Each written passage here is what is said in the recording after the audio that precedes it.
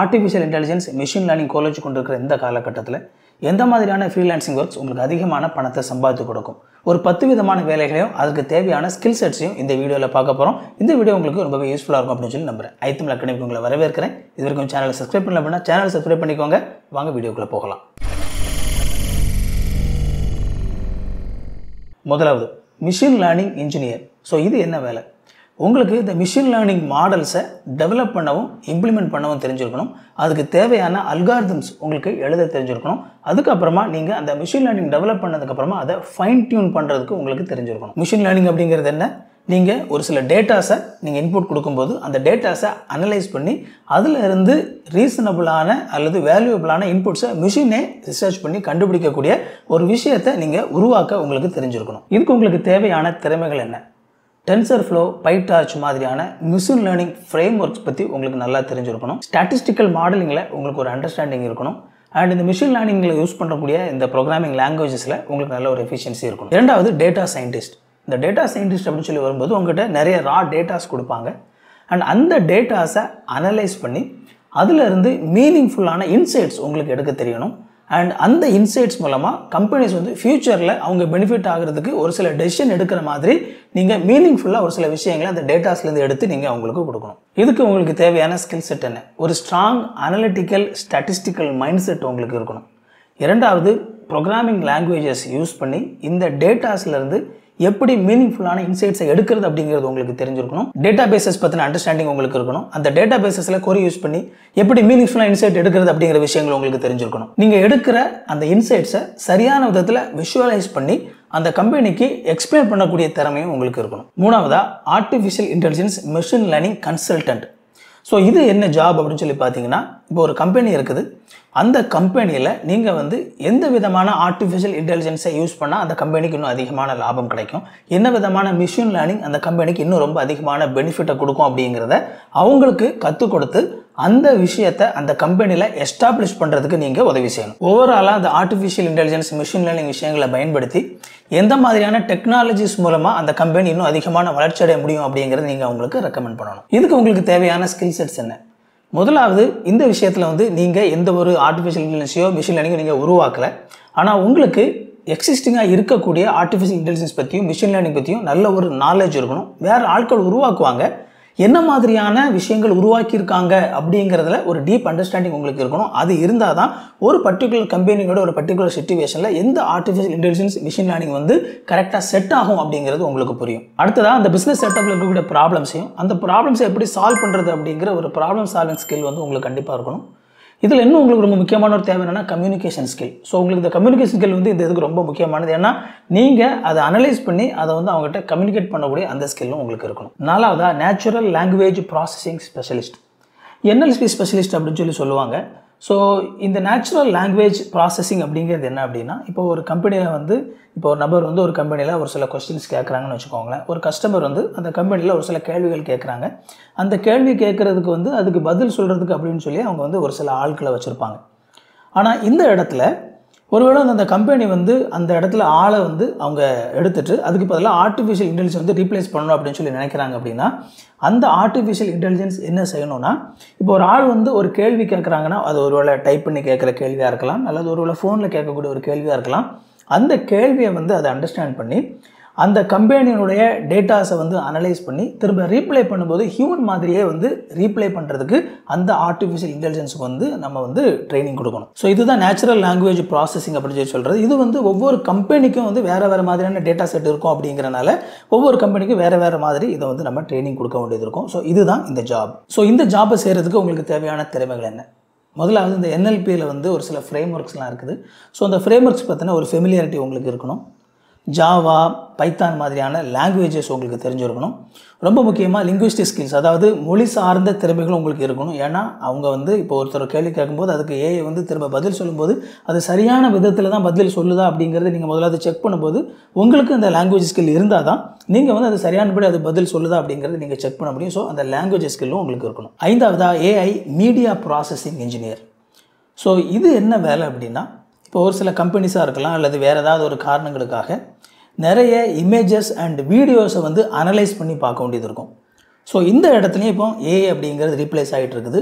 நீங்கள் இந்த விஷயத்தில் எந்த மாதிரியான ப்ரோக்ராம் எழுதணும் அப்படின்னா, இந்த ஆர்டிஃபிஷியல் இன்டெலிஜென்ஸ் ப்ரோக்ராமிங் அப்படிங்கிறது அந்த இமேஜஸையாவது அல்லது வீடியோவையாவது அதுவே அனலைஸ் பண்ணி ப்ராசஸ் பண்ணி அதுலேருந்து இன்ஃபர்மேஷன் எடுக்கிற மாதிரியான ஒரு விஷயத்தை நீங்கள் பண்ணணும். நம்ம முன்னாடி பார்த்தது எல்லாமே டெக்ஸ்ட் பேஸ்டு டேட்டாஸ்லேருந்து மீனிங்ஃபுல்லான இன்சைட்ஸ் எடுக்கிறது. ஆனால் இது வந்து பர்டிகுலராக பார்த்தீங்க அப்படின்னா இன்றைக்கி இருக்கிற வீடியோஸ் அண்ட் இமேஜஸ், ஆடியோ இந்த மாதிரியான விஷயங்களை ப்ராசஸ் பண்ணி அதிலிருந்து மீனிங்ஃபுல்லான இன்சைட்ஸ் எடுக்கிறது. ஸோ இந்த மாதிரியான ஒரு ஃப்ரீலான்சிங் ஜாப் அல்லது டேரெக்டாக ஒரு கம்பெனியில் போய் வேலை செய்கிற அந்த மாதிரியான ஜாபுக்கு உங்களுக்கு தேவையான திறமைகள் என்ன அப்படின்னா, இந்த இமேஜஸ், வீடியோஸ், ஆடியோஸை வந்து ப்ராசஸ் பண்ணி டேட்டாஸை எடுக்கக்கூடிய அளவுக்கு உங்களுக்கு ப்ரோக்ராமிங் லாங்குவேஜஸ் நீங்கள் அதை எழுதி அந்த டேட்டாவை எல்லாம் ப்ராசஸ் பண்ணி அதிலிருந்து மீனிங்ஃபுல்லான இன்சைட் எடுக்க வைக்கிறதுக்கு உங்களுக்கு தெரிஞ்சிருக்கணும். இது ஃபுல்லாமே வந்து மீடியா இன்வால்வ் ஆகுது அப்படிங்கிறனால கோடக் மாதிரியான டீட்டெயில்ஸ், ஸோ எந்த மாதிரியான விஷயங்களை பயன்படுத்தினா சரியானபடி ஈஸியாக வந்து அந்த மீடியாவை நம்ம ப்ராசஸ் பண்ணி ரொம்ப குயிக்காக அதுலேருந்து டேட்டா எடுக்கலாம் அப்படிங்கிற மாதிரியான விஷயங்களும் உங்களுக்கு தெரிஞ்சிருக்கணும். ஆறாவதா ஏஐ எத்திசிஸ்ட்.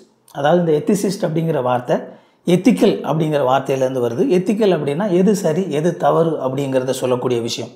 இந்த ஏஐ எத்திசிஸ்ட் அப்படிங்கிறது என்ன அப்படின்னா, இப்போ நிறைய பேர் வந்து ஆர்டிஃபிஷியல் இன்டெலிஜென்ஸ் இப்போ நிறைய கம்பெனிஸ் பயன்படுத்த ஆரம்பிக்கும் போது இதில் வந்து எது சரி எது தவறு அப்படிங்கிற ஒரு பெரிய ப்ராப்ளம் அதில் இருக்குது. ஸோ அப்போ வந்து ஒவ்வொரு கம்பெனிஸ்லேயும் இதுக்கான ஒரு ரூல்ஸ் அண்ட் ரெகுலேஷன், என்ன சொல்கிறது, அது வந்து ஒரு பவுண்ட்ரி அதெல்லாம் உருவாக்க வேண்டிய ஒரு நீடு இருக்குது. ஆர்டிஃபிஷியல் இன்டெலிஜென்ஸில் இந்த மாதிரியான விஷயங்களை செஞ்சால் சரியானது, இந்தந்த விஷயங்களை செஞ்சால் தவறானது, ஒரு கம்பெனியாக வந்து நம்ம இதெல்லாம் செய்யலாம் இதெல்லாம் செய்யக்கூடாது அப்படிங்கிற ஒரு ஃப்ரேம் ஒர்க்கை நீங்கள் வந்து அந்த கம்பெனியில் உருவாக்கி கொடுக்கணும். அதாவது ஒரு கம்பெனி ஆர்டிஃபிஷியல் இன்டெலிஜென்ஸை எப்படிலாம் பயன்படுத்தலாம் எப்படிலாம் பயன்படுத்தக்கூடாது அப்படிங்கிற ரூல்ஸ் அண்ட் ரெகுலேஷனை நீங்கள் அந்த கம்பெனியில் உருவாக்கணும். இந்த விஷயங்களை செய்கிறதுக்கு உங்களுக்கு தேவையான ஸ்கில்ஸ் என்னென்ன? முதலாவது இந்த எத்திக்ஸ் பற்றின ஒரு தெளிவான அண்டர்ஸ்டாண்டிங் உங்களுக்கு இருக்கணும். ஸோ எத்திக்ஸில் எது சரி எது தவறு, எத்திக்ஸ் அப்படின்னு சொல்லி வரும்போது அதில் நிறைய கலாச்சார நிறைய விஷயங்கள் அதில் இன்வால்வ் ஆகுது. ஸோ அந்த மாதிரியான ஒரு அண்டர்ஸ்டாண்டிங் உங்களுக்கு இருக்கணும். ப்ராப்ளம் சால்விங் ஸ்கில்ஸ் உங்களுக்கு இருக்கணும். அண்ட் அது மட்டும் இல்லாமல் இப்போ இந்த மாதிரியான ரூல்ஸை உருவாக்கும் போது அது கம்பெனிக்கும் பாதிப்பை உண்டு பண்ணக்கூடாது, பட் அதே நேரத்தில் கஸ்டமர்ஸுக்கும் பாதிப்பை உண்டு பண்ணிடக்கூடாது. ஸோ ரெண்டு சைட்லையுமே நீங்கள் கனெக்டடாக இருக்கணும். நல்ல ஒரு கம்யூனிகேஷன் ஸ்கில் உங்களுக்கு இருக்கணும். ஏழாவதா ஏஐ கான்டென்ட் கிரியேட்டர். ஆர்டிஃபிஷியல் இன்டெலிஜென்ஸை பயன்படுத்தி கான்டென்ட் கிரியேட் பண்ணுறது.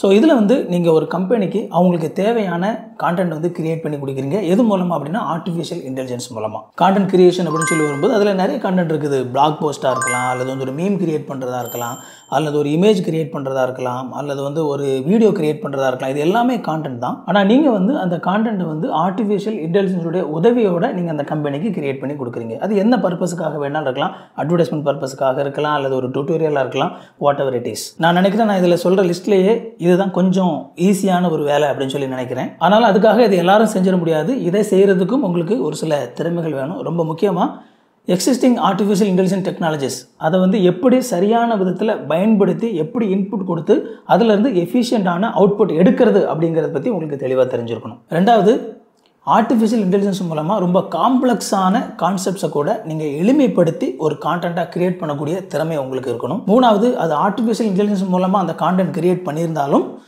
அது வந்து அந்த மாதிரி தெரியாமல் நேச்சுரலாக கிரியேட் பண்ணியிருக்கிற மாதிரியான அதை சரியான விதத்தில் அதை பேலன்ஸ் பண்ணவும் உங்களுக்கு தெரிஞ்சிருக்கணும். அண்ட் அஃப்கோர்ஸ் உங்களுக்கு வந்து எடிட்டிங் மாதிரியான மல்டிமீடியா ஸ்கில்ஸ் உங்களுக்கு இருக்கணும். ப்ரெசன்டேஷன் ஸ்கில்ஸ் இதுவும் இருக்கணும். எட்டாவதாக ஏஐ ட்ரெய்னர். ஸோ அந்த ஏஐ ட்ரெய்னர் அப்படிங்கிறது ஆர்டிஃபிஷியல் இன்டெலிஜென்ஸை வந்து இன்னொருத்தர் உருவாக்கி கொடுப்பாங்க உங்களுக்கு.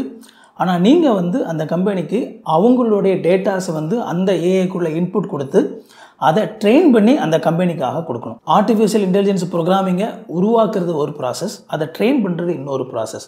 ஸோ அந்த ப்ரோக்ராமிங் அப்படிங்கிறது காமனானது. நீங்கள் வந்து இந்த ட்ரைனிங் அப்படின்னு சொல்லி வரும்போது அது வேறு கம்பெனிக்கு அவங்களுடைய டேட்டாவை கொடுத்து நாம் அதை ட்ரெயின் பண்ணலாம். ஸோ அந்த மாதிரி ட்ரெயின் பண்ணும்போது அந்த ஆர்டிஃபிஷியல் இன்டெலிஜென்ஸ் அவங்களுடைய டேட்டா அடிப்படையில் அந்த கம்பெனிக்கு சாதகமாக நிறைய வேலைகளை செய்யும். ஸோ அதனால் நீங்கள் வந்து ஒரு பர்டிகுலர் கம்பெனிக்கு அந்த கம்பெனி சார்ந்த டீட்டெயில்ஸ் அண்ட் டேட்டா செட்டை வச்சு அந்த ஆர்டிஃபிஷியல் இன்டெலிஜென்ஸை ட்ரெயின் பண்ணி கொடுக்கறது தான் இந்த ஜாப். இந்த விதத்தில் நீங்கள் 2 பார்ட்டிஸ் கூட நீங்கள் வந்து தொடர்பு வைக்கிறீங்க. முதலாவது அந்த ஆர்டிஃபிஷியல் இன்டெலிஜென்ஸை உருவாக்கின ஒரு குரூப், ரெண்டாவது இந்த கம்பெனி.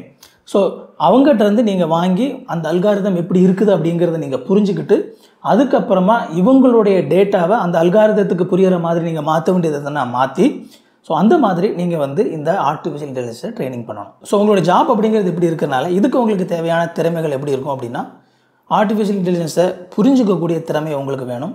இரண்டாவது, அவங்க எந்த மாதிரியான அதில் ப்ரோக்ராமிங் யூஸ் பண்ணியிருக்காங்க அதெல்லாம் பார்த்து அதை எப்படி வந்து நீங்கள் ட்ரெயின் பண்ணணும் அப்படின்னு சொல்லி அவங்க கொடுக்குற அந்த டீம் கொடுக்குற அந்த ட்ரைனிங்கை நீங்கள் புரிஞ்சுக்கிட்டு அதுக்கப்புறமா அந்த ட்ரைனிங்கை பயன்படுத்தி நீங்கள் வந்து இந்த டேட்டாவை யூஸ் பண்ணக்கூடிய திறமை உங்களுக்கு இருக்கணும். அடுத்ததாக ஒருவேளை தேவைப்பட்டால் அந்த கம்பெனியில் வேறு ஒரு சில நபர்களையும் இதே வேலையை செய்கிறதுக்கு ட்ரைனிங் கொடுக்கறதுக்கும் உங்களுக்கு தெரிஞ்சிருக்கணும். 9வதாக சேட்பாட் டெவலப்பர்.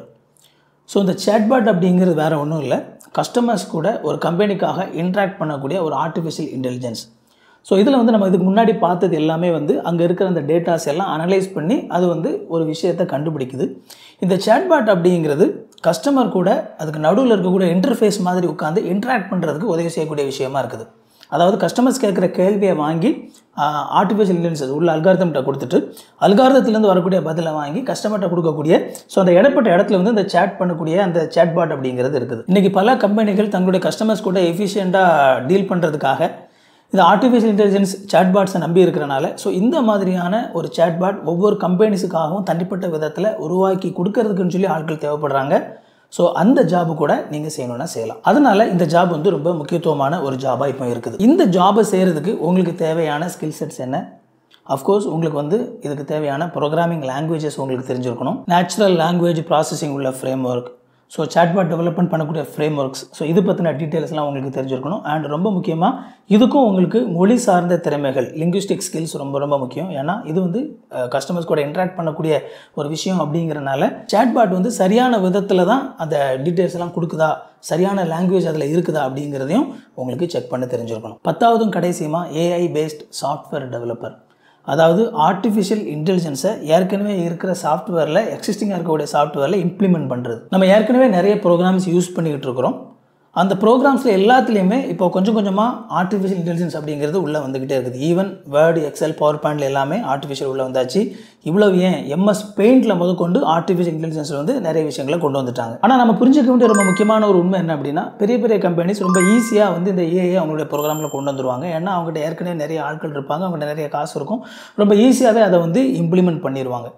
ஆனால் அது மட்டும்தான் ப்ரோக்ராம்ஸ் இல்லை, நிறைய ப்ரோக்ராம்ஸ் வந்து மக்கள் யூஸ் பண்ணுறாங்க. நிறைய சின்ன சின்ன கடைகளில் கூட நிறைய குட்டி குட்டியான சாஃப்ட்வேர்ஸ் வந்து நிறைய பேர் யூஸ் பண்ணிகிட்டு இருக்கிறாங்க. இந்த மாதிரியான சாஃப்ட்வேர்ஸில் ஏற்கனவே இருக்கிற ஆர்டிஃபிஷியல் இன்டெலிஜென்ஸ் மூலமாக நீங்கள் வந்து ஒரு சில விஷயத்தை இம்ப்ளிமெண்ட் பண்ணி எப்படி அந்த சாஃப்ட்வேர் இன்னும் நல்ல எஃபிஷியண்ட்டாக ஃபங்க்ஷனாக வைக்கிறது அப்படிங்கிற ஒரு விஷயத்தை உங்களால் செய்ய முடியும் அப்படின்னா உங்களுக்கு ரொம்ப அழகான ஒரு ஜாப் ஆப்பர்ச்சுனிட்டி காத்துக்கிட்டு இருக்குது. உதாரணத்துக்கு சூப்பர் மார்க்கெட்லாம் போனீங்க அப்படின்னா எல்லா சூப்பர் மார்க்கெட்லேயுமே கம்ப்யூட்டரில் வந்து ஒரு சில சாஃப்ட்வேர்ஸ் யூஸ் பண்ணுவாங்க. நீங்கள் அதை கவனித்து பார்த்தீங்க அப்படின்னா எல்லா சூப்பர் மார்க்கெட்லேயும் ஒரே மாதிரி இருக்காது. ஒவ்வொருத்தரும் வேறு மாதிரியான ப்ரோக்ராம்ஸ் வந்து யூஸ் பண்ணுவாங்க.